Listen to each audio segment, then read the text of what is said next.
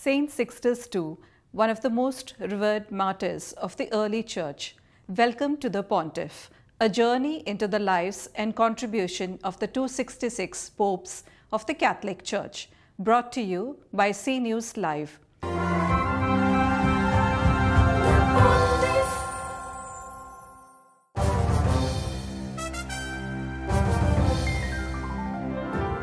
Saint Sixtus II succeeded Saint Stephen I in AD 257 and was elected as the 24th Pope of the Catholic Church. He was born in Athens, Greece.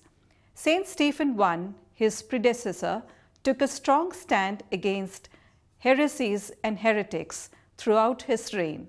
However, disagreement and schism existed between the Church of Rome and the churches of Asia Minor and North Africa regarding the rebaptism of converted heretics.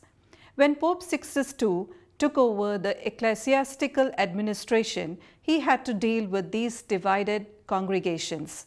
At the very beginning of his administration, he adopted a conciliatory attitude towards these congregations and restored friendly relations with them.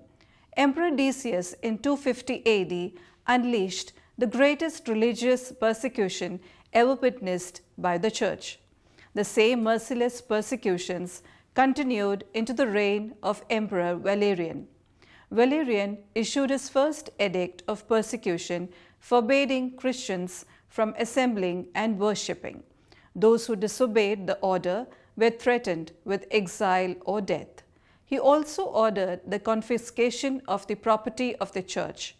Pope Sixtus II, along with his clerical brethren, gathered together for worship in catacombs and celebrated the Holy Eucharist. On August 6, AD 258, Pope Sixtus II and 4 deacons, Janarius, Vincent, Magnus, and Stephen, were seized and beheaded as they gathered for worship at the catacombs on the Appian Way. Saint Sixtus II thus became one of the most revered martyrs of the early Church. The Church celebrates the feast of Pope Sixtus II on August 6. Please subscribe our channel and like our videos.